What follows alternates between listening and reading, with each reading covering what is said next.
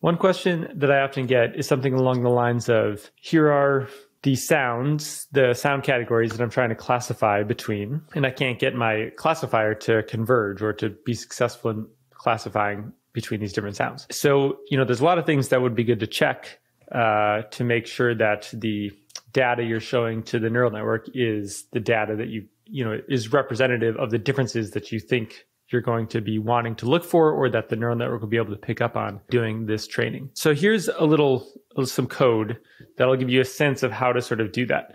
The sort of thesis of this is you have to know your data. You have to know like what is even in my data. What am I analyzing? What does it look like?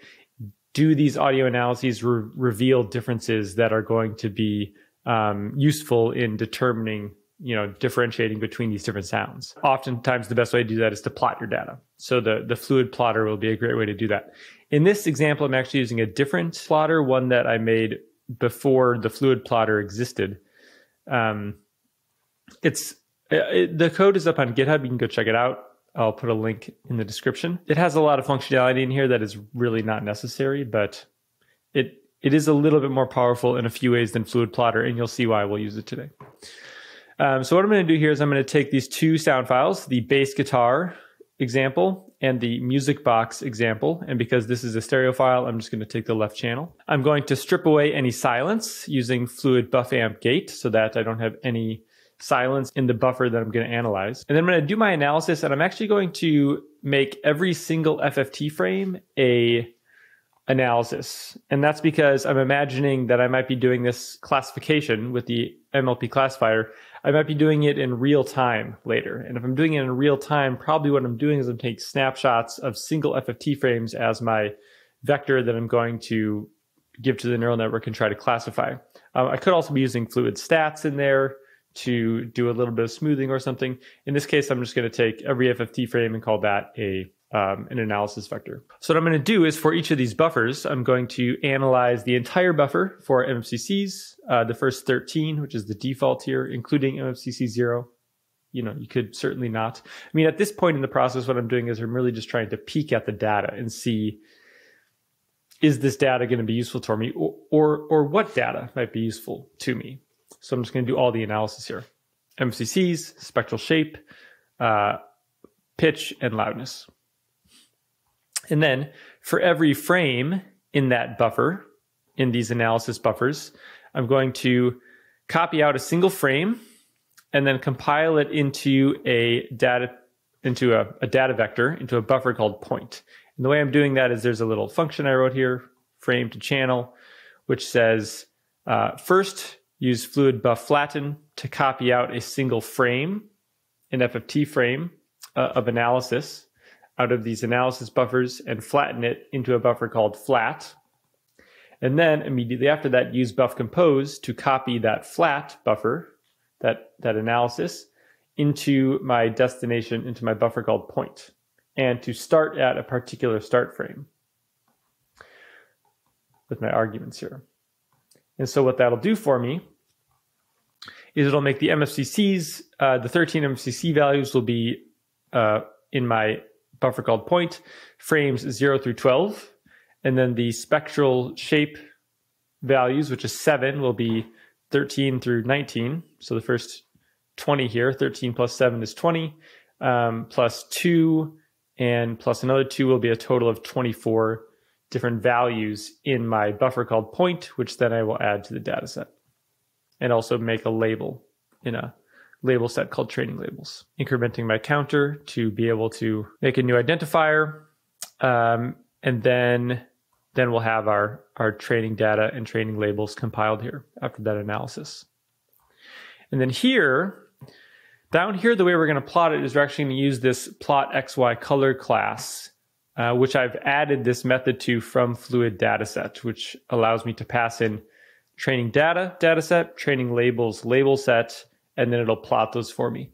And additionally, I'm going to pass a header array, which I'm compiling here as a header for each one of my columns in my dataset. So the first 13 will be MFCC 0 through 12.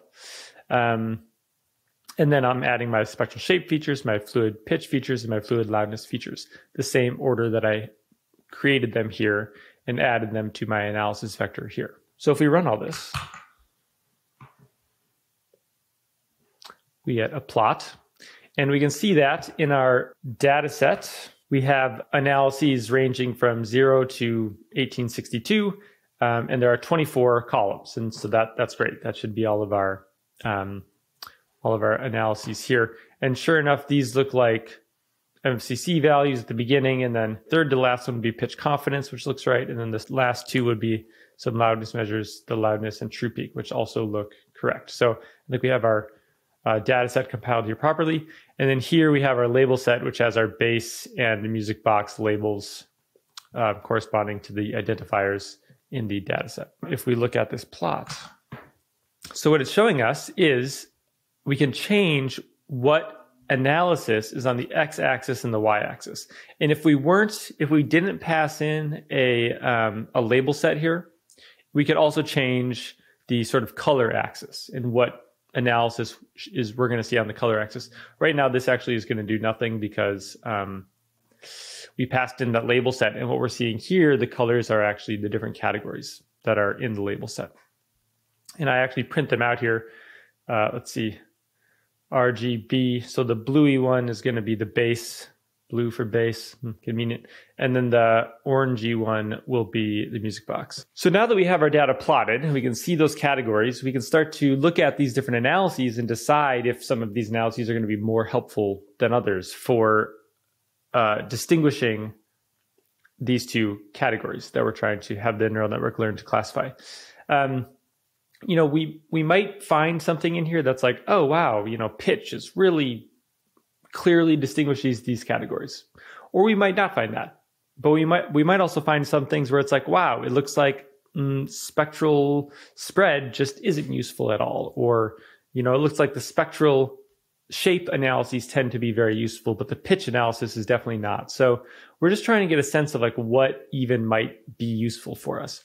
Additionally, we might see that some things are just, you know, noise, like completely not useful. So we could look at these MFCC values here individually. You know, usually we wouldn't look at or try to take these MFCC values in this way, but who knows, maybe we'll see some things that are interesting. I mean, this MFCC 8, I guess we're looking at, if this is the x-axis. Yeah, MFCC 8 seems to really cluster these here along with MFCC 12.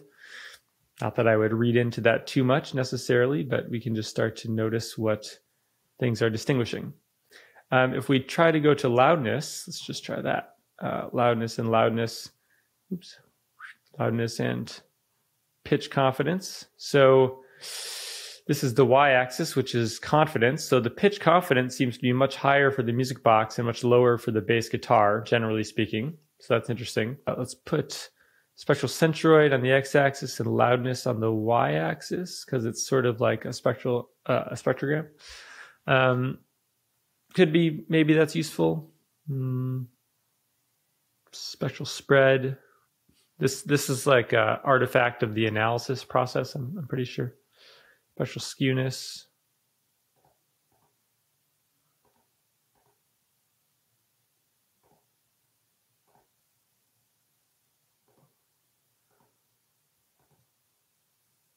This looks a little messy with looks like roll off and centroid there. That's not helpful at all now, is it? This is our x-axis kurtosis. That doesn't look helpful. Skewness, also not helpful. Oops.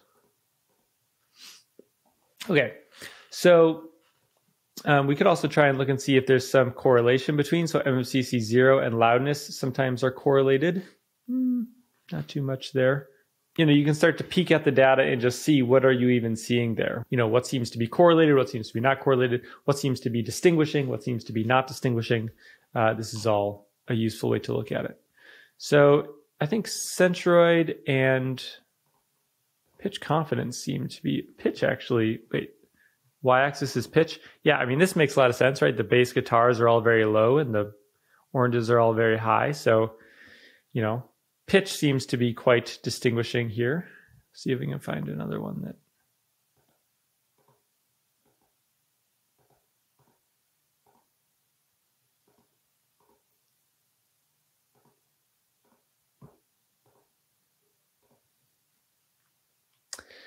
pitch confidence also seems quite distinguishing. So pitch and pitch confidence seems like that would be a pretty useful, and that's just the pitch analysis too.